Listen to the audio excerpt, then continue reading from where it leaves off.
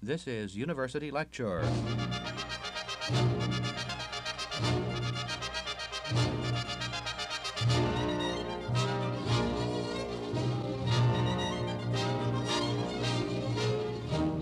Welcome to another in a series of lectures given on the campus of Iowa State University in Ames. Today, John Trudell, who has lived on Alcatraz Island since it was occupied more than 2 years ago by American Indians, will speak on Alcatraz, the meaning of the island.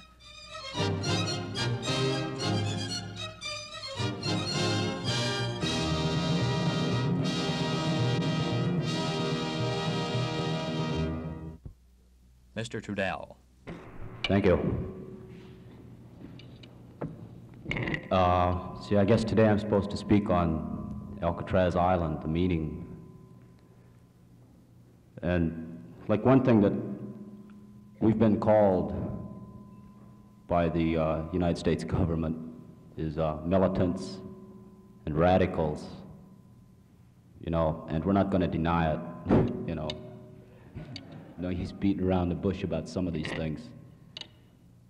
But it's our definition and our interpretation of militancy and radicalization that keeps us going. And I would like to read something, a very brief statement made by Black Elk.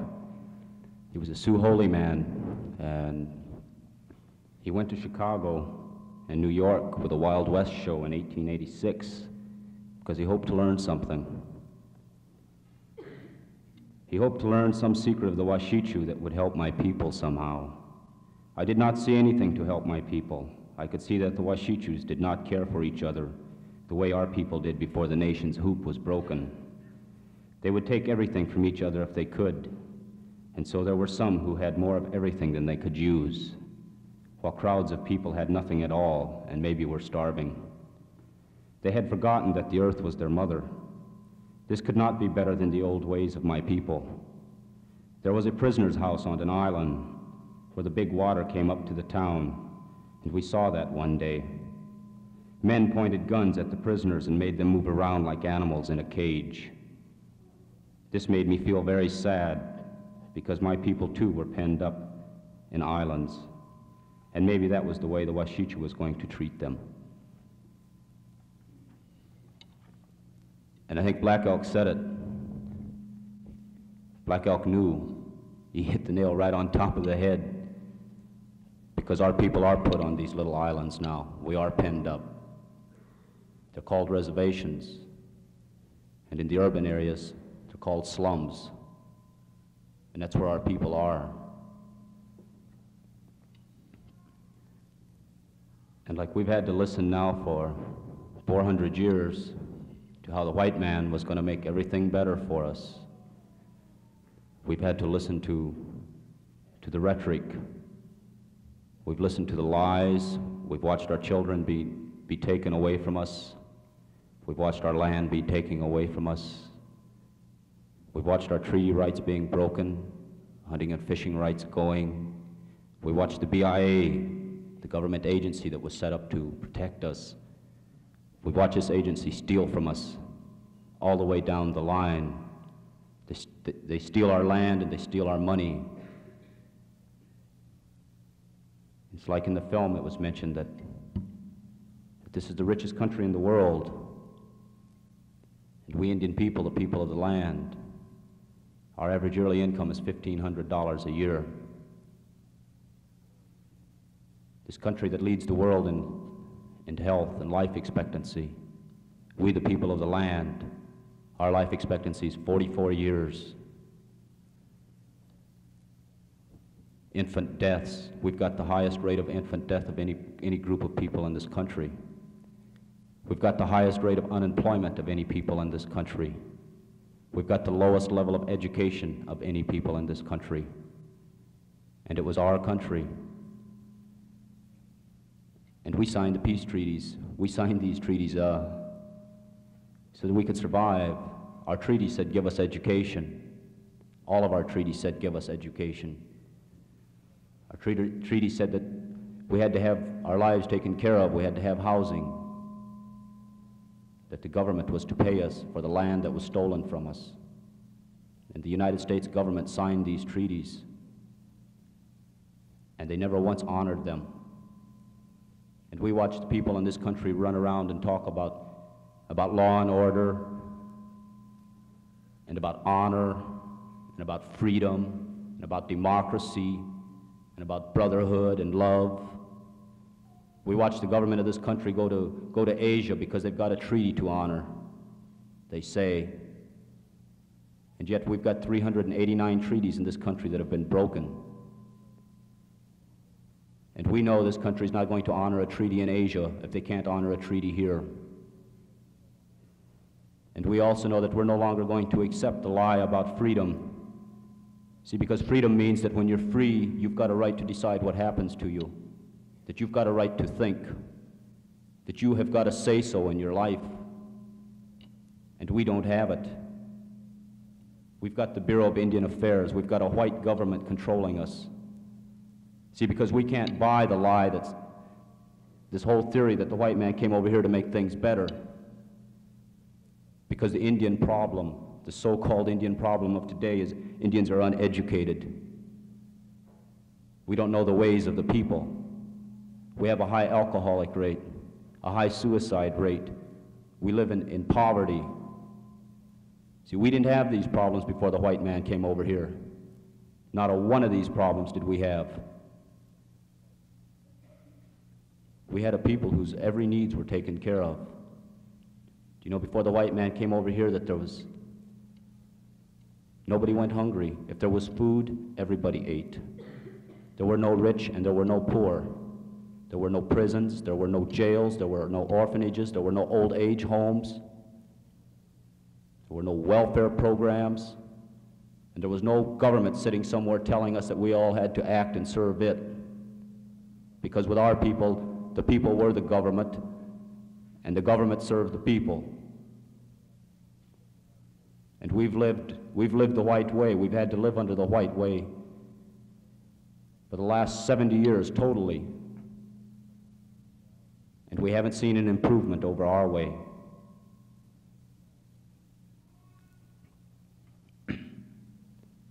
These freedoms, religion.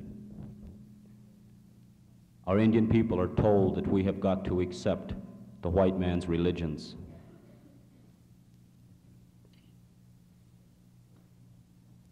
I'm going to explain the Alcatraz concept of God.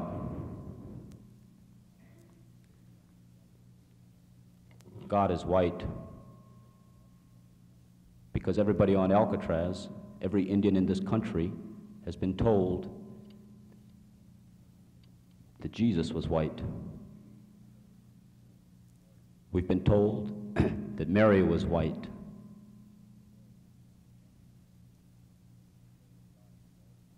And we've been told that God gave all the commandments to white people. You see, white people think God is white. And they're trying to make us think God is white. And the reason white people think God is white is because they created God over in their own image. And they did it right down to the last smallest detail, even to taking money. Because you go to church on Sundays and you got to drop your money into the collection box. God doesn't want money. He's got no use for it. We look at your religions. Like your organized religion has come to the point where it is business. It is big business now. And it is nothing else. How rich is the Catholic Church? How rich is the Mormon Church? And they're sitting on top of all this money while all the Catholic Indians in this country are living on $400 a year and starchy foods that the BIA gives them to eat. And even more important than that, so when the first Europeans came over to this country, when the first white man came over here,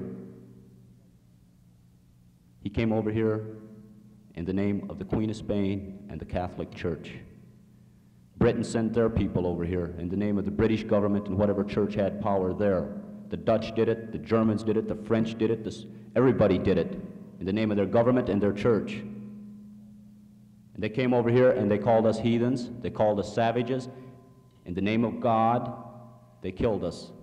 In the name of God, they took our land. And if you can do that in the name of God, that means God, that the white man's God does not respect the Indian. There is no room for the Indian in the white man's God.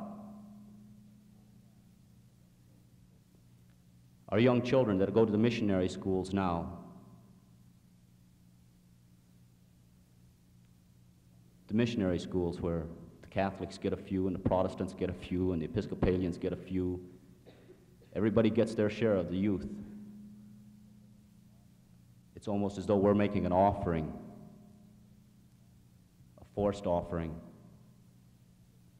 But these kids go to these religious schools. And I want you to picture a small child being beaten for wetting the bed. I want you to picture an Indian child being told, turn the other cheek. Keep on turning the other cheek, because when you die, there's a reward for you in heaven. So as long as we are led to believe in the white God, we're no good to our people. As long as we're led to hang all of our hopes and beliefs in the white God, we don't believe in our people. And our people are more important than any white God that hangs from the sky that there is. See, because we have God. We lived with God. We didn't have to spend $3 million to build a temple to go in and pray to Him. We did not have to get on our knees and look at the floor and pray to God. We walked out into nature and we looked at the sun and we looked at our surrounding and prayed to God. We lived with God. We respected the environment, because if God isn't around us, He isn't.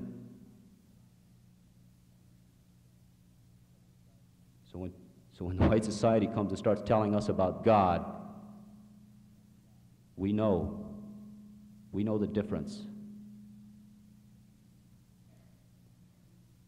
Education. The Bureau of Indian Affairs educational policy that is administered by the mission schools and by the Bureau of Indian Affairs boarding schools. This education policy was set up in 1874, and it was set up to break down the Indian nations, to break the Indian people so that they would no longer be a threat to the white United States of America. And the plan was break the nation down, break the tribe down, break the family down, destroy the language, destroy the religion, and then the Indian, who will the Indian be? And that's where the first school came in. The first school for Indian education came into existence under those conditions.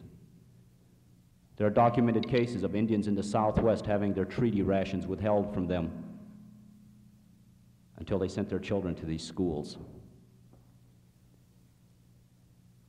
And the strange thing about a Bureau of Indian Affairs school is that it's built away from the people it is to serve. And we want to know why our young have got to travel 500 to 1,000 miles to go live in a prison that is called a school. We want to know why our children have got to go to these schools and sign out when they go to eat supper and sign back in when they get back.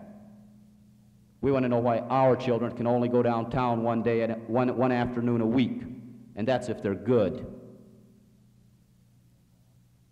And we want to know why our children, when they go to these schools, why they can't go home if they don't like it. Do you know that if you go to a bureau school, a boarding school, and you don't like the school, you can only drink your way out or go up and drop one of the faculty? And I've seen both ways done. Because see, if you run away from the school, state police always bring you back. Because these Indian schools sit in the middle of white communities somewhere. You can always spot an Indian on the run. And for every hour that you're gone from the school, you're listed as being AWOL. And so for every hour that you're AWOL, you've got to work 2 hours extra duty. And you're restricted until that extra duty's worked.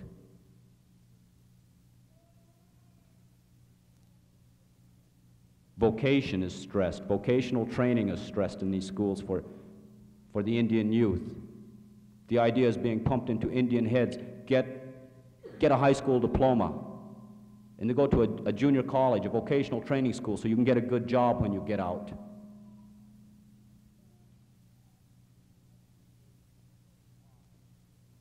But why? Why should we go learn a trade?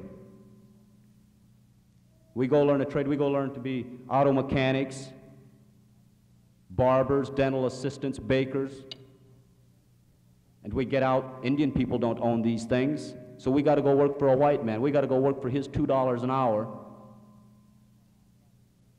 and try to be like him, and he makes $25,000 a year profit, his company does, and we're barely making enough to live on.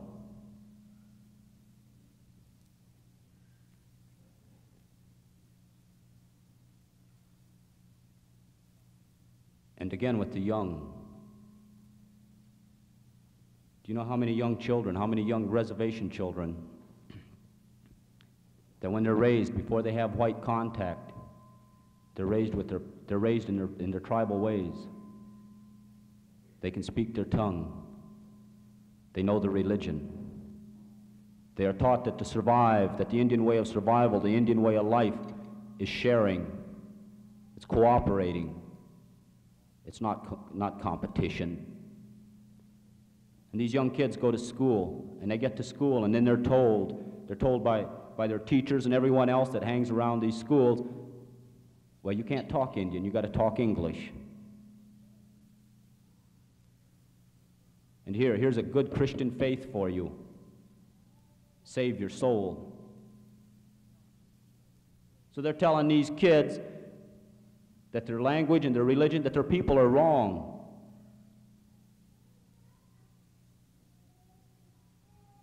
And then these kids sit down to take a spelling test or an arithmetic test.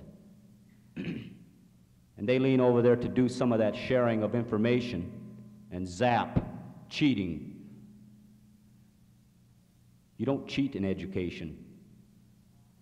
I don't see how it's possible. And by doing that, they tell these kids, your parents are wrong. Your mother, your father, your brothers, your sisters, your medicine man, everybody you've ever associated with before you came to talk to me, the white man, everything is wrong. And American history, wow. Indian kids go to school, and they got to learn about who George Washington was. They got to learn about who Thomas Jefferson was, who Benjamin Franklin was, who Abraham Lincoln was, George Custer, John Kennedy. We got to learn about the Constitution, about the Bill of Rights. And we're all told that the white man did all of this. See, but they don't tell these Indian young that the Bill of Rights or the U.S. Constitution was taken from the Iroquois League of Nations, that it was taken from the Iroquois way of life, the legislative branch, the judiciary branch, and the executive branch, all patterned after the Iroquois government.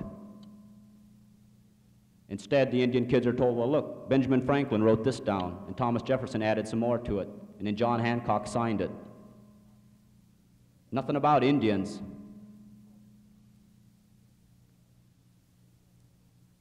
Instead, we're told, well, the Indians waged war on the Pilgrims, they killed women and children, they burned settlements. And in general, they just stood in the way because they were obnoxious. And they were like this because they didn't have any learning, they didn't have any religion. The history books say nothing, not one damn thing, about smallpox blankets being distributed to whole tribes disappearing because of smallpox blankets. The history books say nothing about the colonies issuing bounty on Indian hair.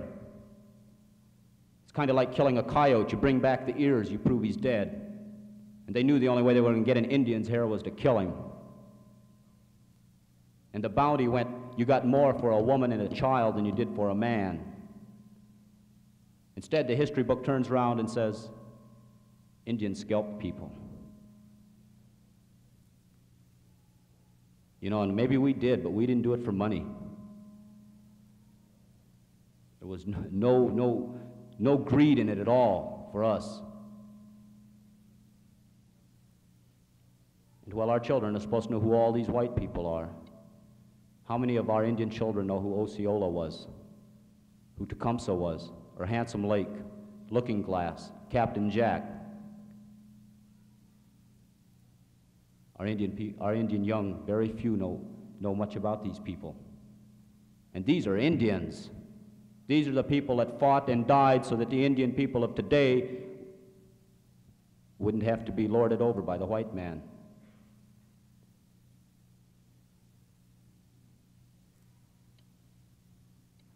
And the United States government sits back, and the American public, they sit back and they say, there sure is a problem. We can't educate these Indians.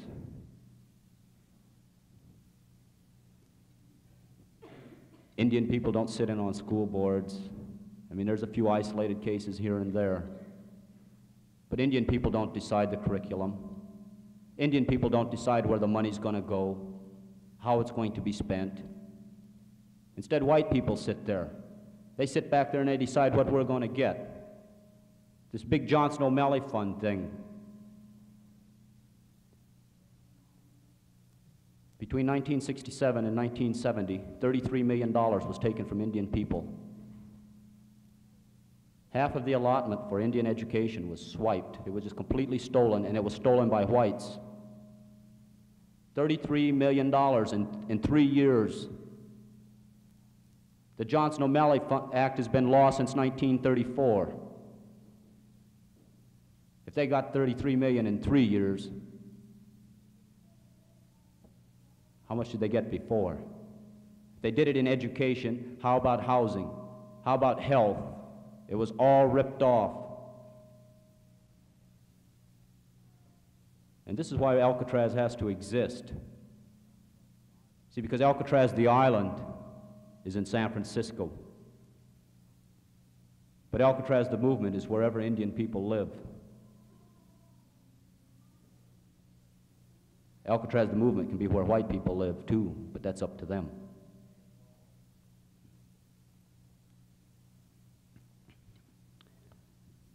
See, because a funny thing is like, well, it isn't funny.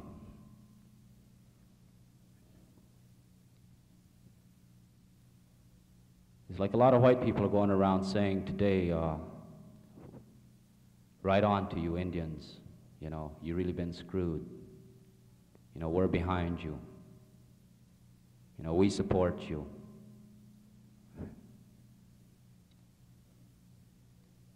And then one day we got, the anti-war movement came out to Alcatraz, you know.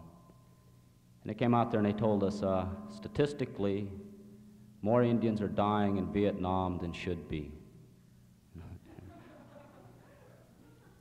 So why don't you come over to the anti-war rally with us and help us protest against the war so we can stop it, and then your people won't have to be dying over there.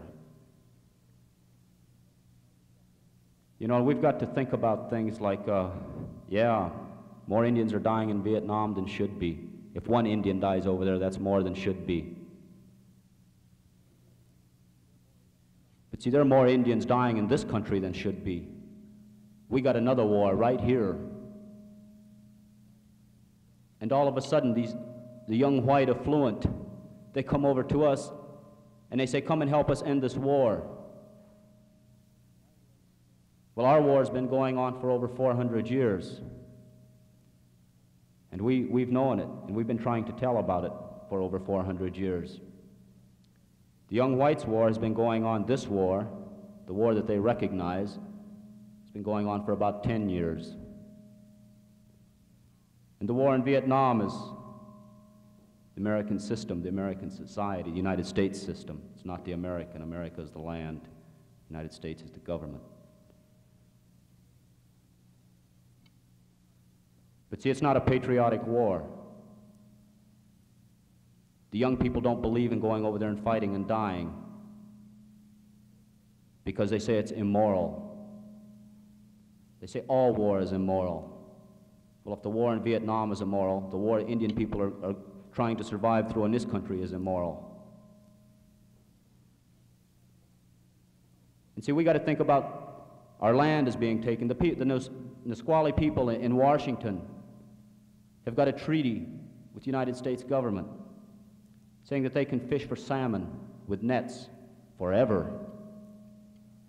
The state of Washington is arresting these people. They're destroying their nets and their boats because these Indian people are going to wipe out the salmon industry, kill off all the salmon.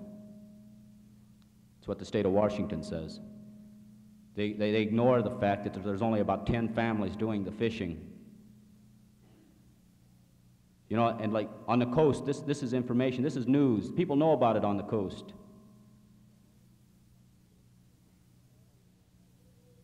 And yet all these young white people that are so damn concerned about the war in Vietnam, we don't see them out there supporting those Indian people in Washington. We don't see them getting up there and saying, stop beating these people in Washington, stop denying these people in Washington their rights. Instead, they're coming to us and saying, come on over here and help us protest the war in Vietnam. You see, well, we're not going to help anybody unless the help is given and taken equally. Because we want to know after the war in Vietnam ends, are all these young anti-war people going to come over and help us end our war? Or are we going to be used again?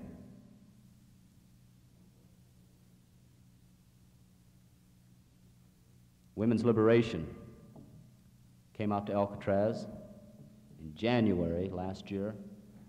We let them on, nobody hassled, nothing like this, but the first thing those fools said was, they told our women, you're doubly oppressed. Your men are oppressing you and the system is oppressing you. Come and help us fight for women's liberation. Our women couldn't even understand them, couldn't even hear them. And white women's liberation couldn't understand that. But you see, we can get behind daycare centers.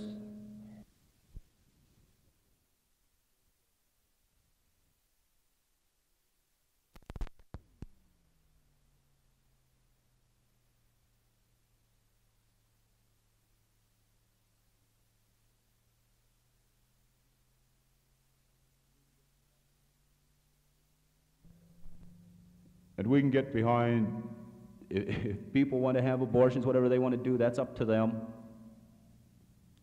We know the white woman's been oppressed because Indians have always been talking about the white man. We never said anything about the white woman.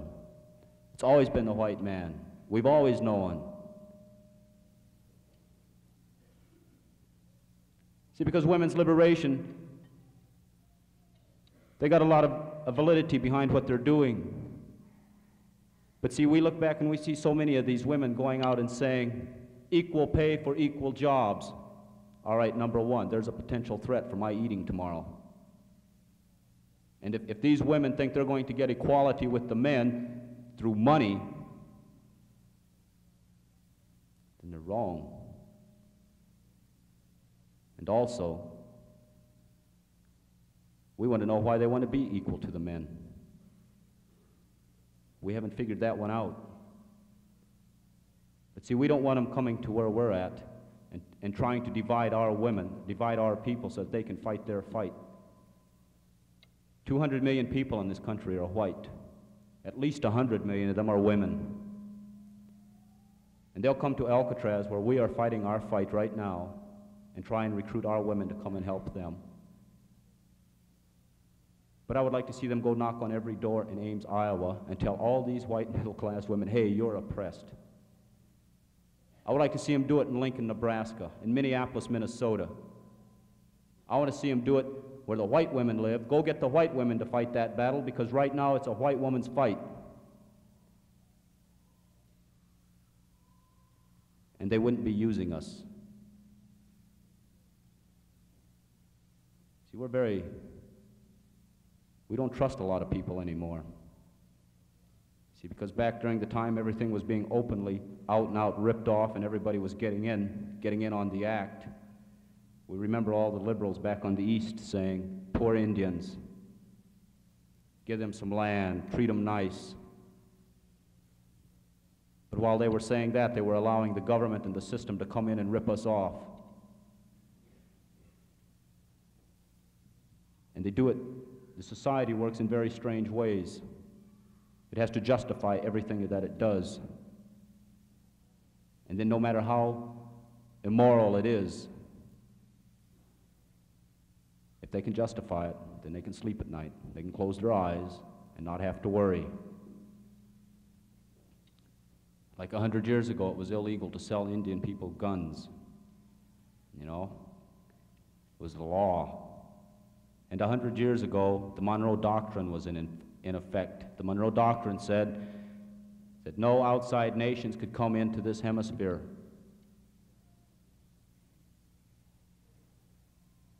And 100 years ago, the Plains Indians had land that the white Americans wanted.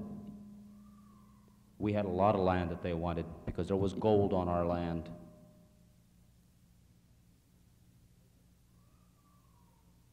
And see, our land was guaranteed that no white people would come on our land, none whatsoever. And they put up these army posts along our land, along the borders of our land, to make sure this was enforced. But you know, it's strange how the trappers got in, the immigrants going through Oregon, they got to go through.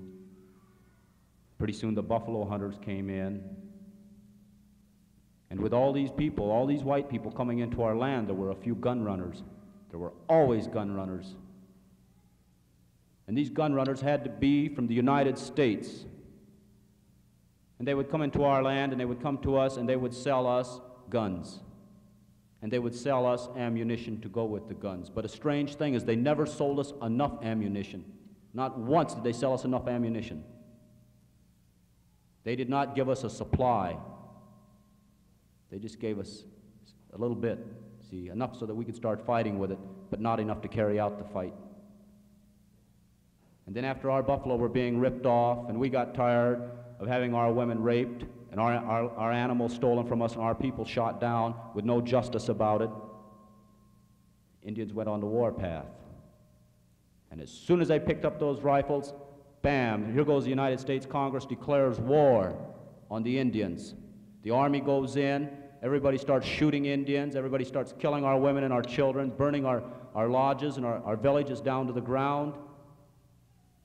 And then to survive, we have to sign a peace treaty. And there went our land.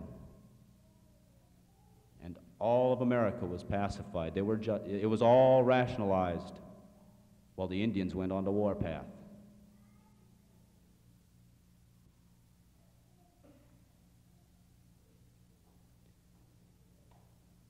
See, and these things happened. And then like today, to hear, you know, everyone wants to know what's wrong with the country today. They want to know about law and order and injustice and all of these things.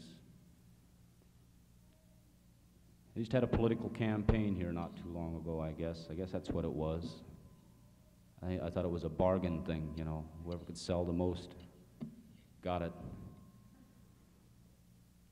But to see a politician stand up and say that this is a country of majority rule almost physically makes me sick to my stomach.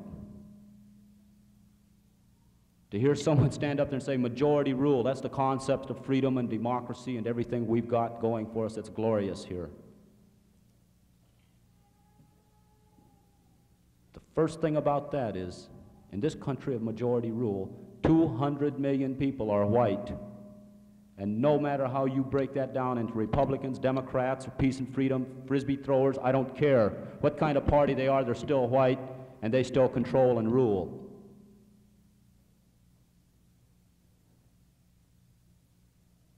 See, so that's not going to be the solution. See, because the Indian has no say-so in what happens to him. The black man has no say-so in what happens to him. Chicano has no say-so in what happens to him, not even a token say-so. And that's the problem with white America. Enough of them have a token say-so, so that they think that they've really got a say in what's going to happen. And when these people stand up and say, the only way you're going to bring about effective change is to work through the system, I'll tell you something about the system. I was listening to the news this morning, and they said that Newark, New Jersey, is bankrupt. It's broke. They've got racial problems. They've got the highest rate of VD of any city in the country. They got the highest infant death rate of any city in the country. And the strange thing is the mayor of Newark is black. And by saying you can make it through the political system, a few blacks make it here and there. There are 4 or 5 black mayors now. And we got a few Indian garbage collectors making it through the system. See, but like, when I look at that, it's like the ghettos, you know, where the black people live now. White people lived in those ghettos one time, and they still own them. But as the white man made things better for him, he moved out of the ghetto and he moved uptown. And then in come the blacks and the Puerto Ricans and whoever lives in the ghettos now. See, and the white man lived uptown. Well, all the goodies were uptown. And now that the cities are becoming an administrative hassle, they have racial problems. They don't have enough money for the cities. They don't have enough anything for the cities anymore. So now they're electing black people to run the cities while the white people move to the suburbs and can avoid it. Don't have to live with that problem anymore. And then how many black people believe now, well, look where we're getting. Just getting another ghetto. Getting a ghetto with taller buildings. Getting a ghetto that's got some industries in it that they don't own. See, and that's what we don't want. Anything that happens to Indian people, we want to control it. We've got a Bureau of Indian Affairs that's set up to take care of us, and money has been appropriated by Congress. Every year there's money grinded out to give to us, and we never get it. Well, we want control of that money. We want control so we can start building our own schools, our own hospitals, developing our own economic base, so we can be free. And that's what we're going to fight for. You see, because welfare is welfare. I don't care if they send you $100 a month from the local welfare office, or if they come out and give you a $200,000 OEO grant that they control. It's still welfare. And the Indian is not going to live on the white man's welfare any longer, because we know the white man's not going to respect us, and we're not going to respect him.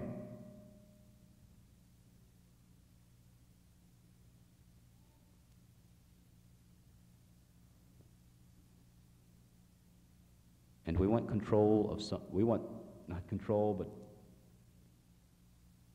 we want to see the laws changed.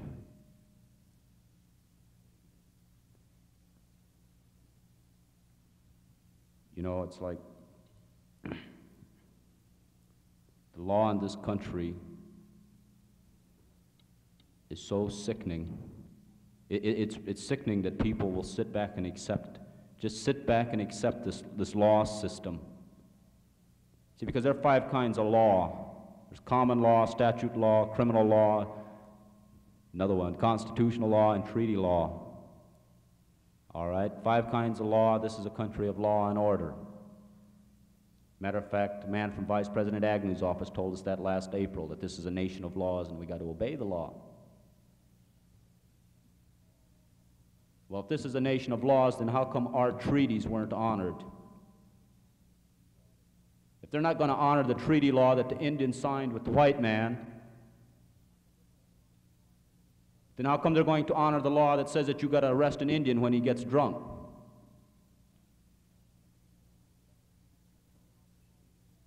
How come they're going to honor the law that says you can come and take an Indian's refrigerator away from him if he doesn't have enough money to pay for it? The Constitution says all the laws are equal for everyone. And see, because this is leading into an area like drugs. It's always been illegal. Heroin has always been illegal. And heroin hasn't been an Indian problem. See, because up to this point, Indians have been on the reservations. See, alcohol was it. You know, like it was illegal to sell alcohol to Indians up until 1954 by federal law, but we always had it. But now they're taking our Indian removal. See, they've got a new Indian Removal Act, but they call it something else, further advancement or something. But they're taking Indian people from the reservations and putting them in the cities. And when they put these Indian people in the cities, they're not prepared to live in the city. And many of these people wouldn't go to the city, except that they think they have a better chance for survival there. They get enough Indian people in the cities, get enough Indian people living in poverty, and then start pumping that hard dope out there to them. And there's a good chance it could become an Indian problem. And the strange thing about heroin is, like, it's always been illegal, and it's always run rampant in the black communities.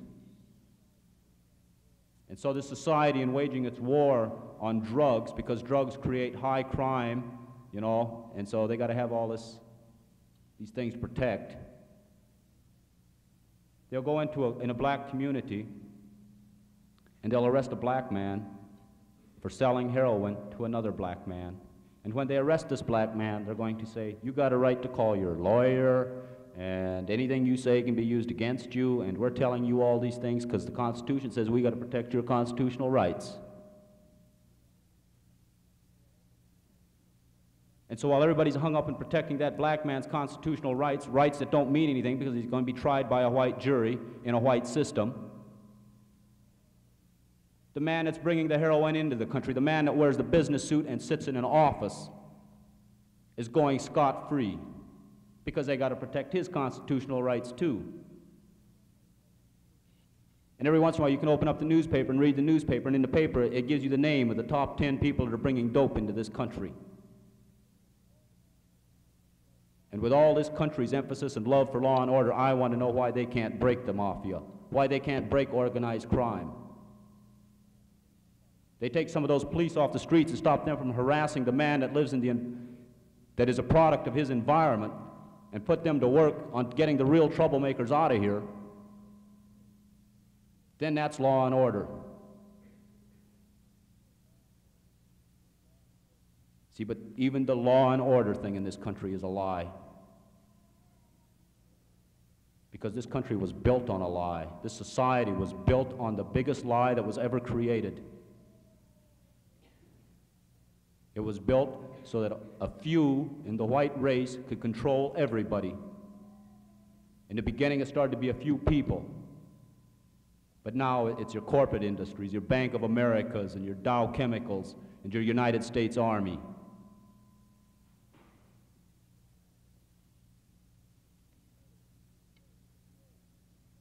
You see, we know, Indians know, because we've had it all down on us. We've fought your army, we've had to live and fight with your liberals and your conservatives, with your education programs, with your laws, with your medical programs.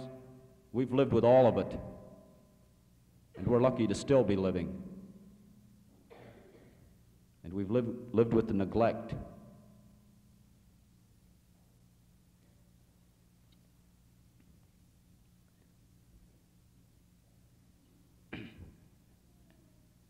And copping out. You know, one time, a couple of times, I had people say that they weren't going to listen to me because I was a racist.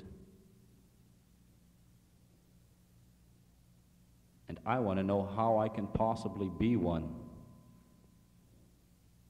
How can an Indian be a racist? How can any group of Indians be racist? How can blacks be racist? How can Chicanos be racist? We can be angry, but we're not qualified to be racist. Because what do we control? Whose lives do we control? Who are we oppressing? Who are we using? Who are we stealing from? Racism is created when one race of people controls the economics, and then they create racism to separate the other people. And racism happens between whites and non-whites. See, there's such a thing as truth. And you can avoid the truth by labeling it as racism. You can avoid the truth by labeling it as radicalization. You can avoid the truth by labeling it as militancy, but the truth still stays there.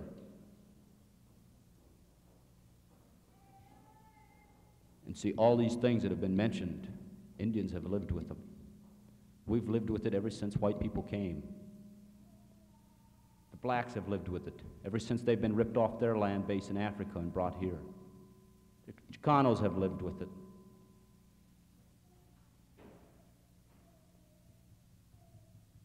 And we're tired of it. It's like, see, God, the real God, He didn't make Indians to be workers for white people. He didn't do it.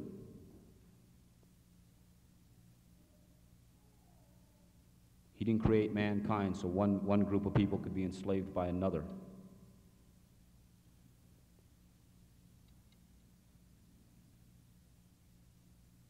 And so like on the island, they call us militants and they call us radicals.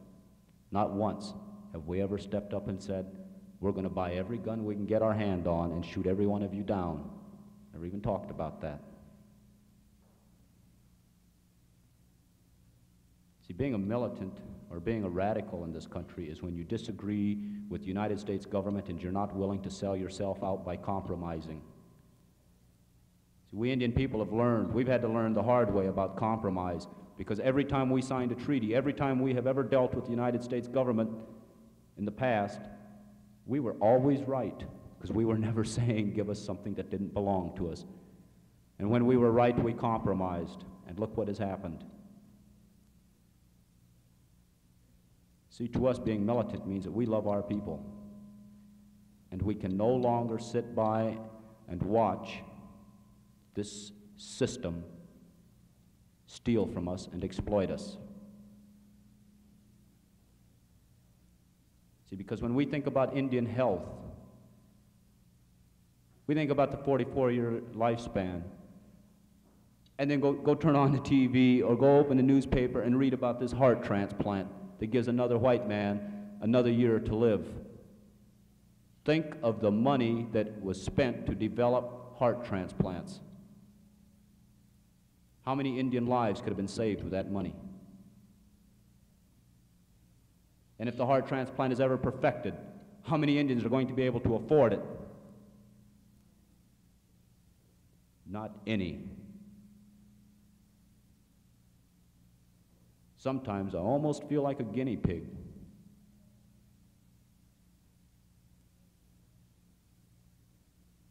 And as far as being radical, we know the truth because we've lived it.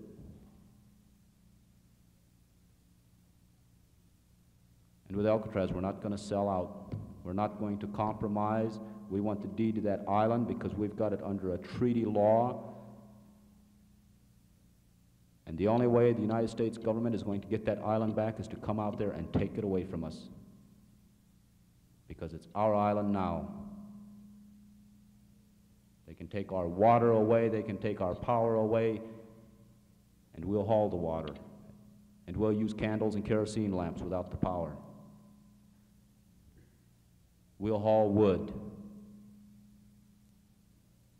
We'll do all the things that most of us have been doing all of our lives on the reservation. We'll do it out there too. We've had perfect training for the Alcatraz occupation. We grew up as Indians in America. So it's not a hardship.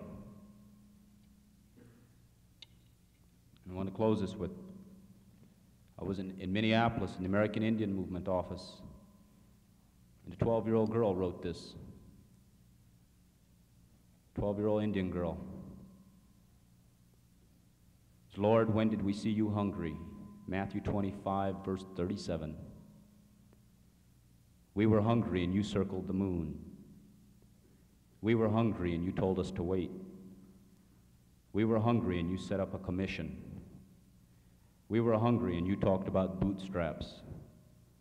We were hungry and you had napalm bills to pay.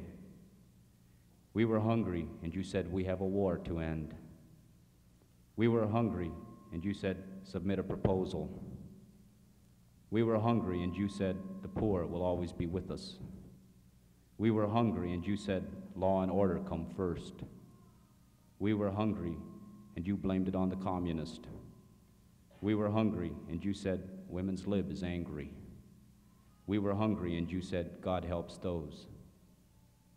We were hungry and you said we're doing the best we can. We are still hungry. Thank you.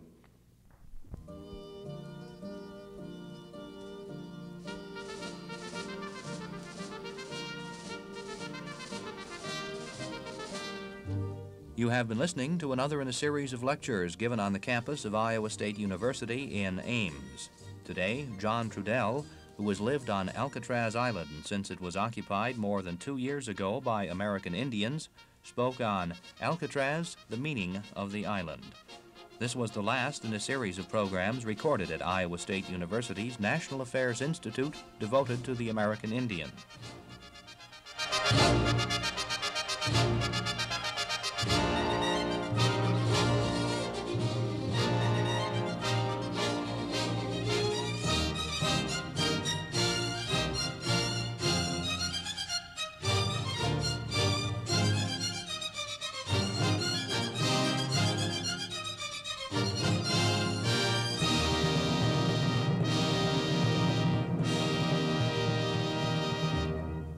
University Lecture is a presentation of Iowa State University Radio.